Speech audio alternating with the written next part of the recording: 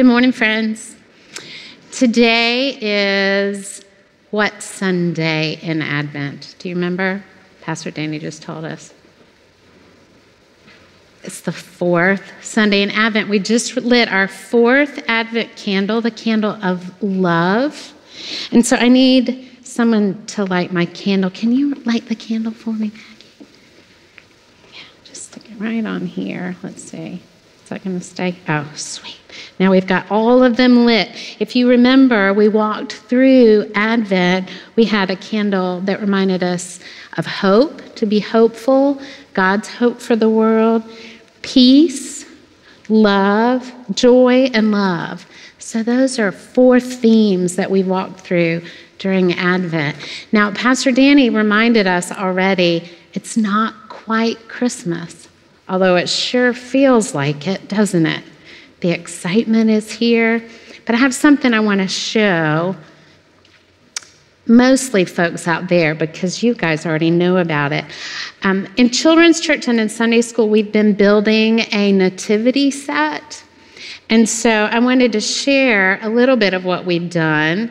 We have an angel who came and told Mary that she was going to have a baby. And then the angel went to Joseph and told Joseph that he and Mary were going to have a baby. And this is the manger right here. You made the manger? What's in the manger? Baby Jesus. Right now there's nothing. Right now there's nothing. You're right. Same thing as the one behind you. There's no baby in the manger yet.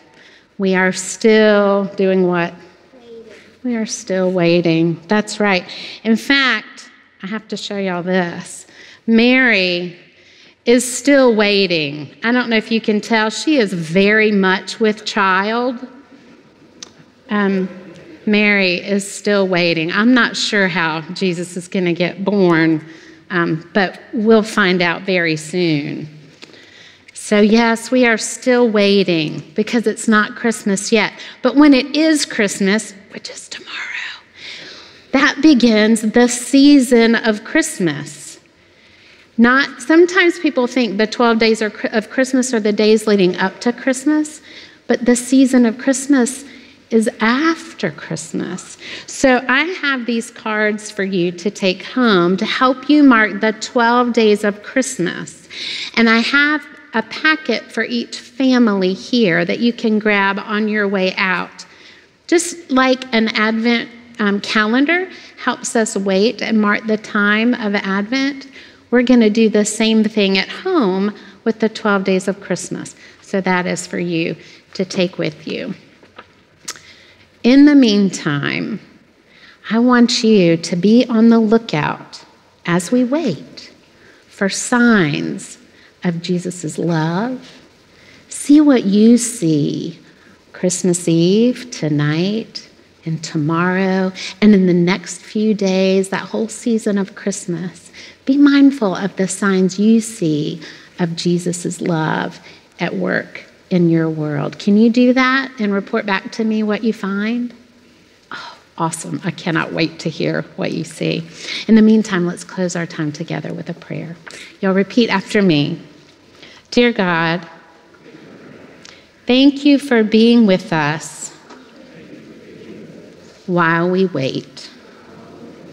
Luckily, we don't have to wait to experience your hope for the world,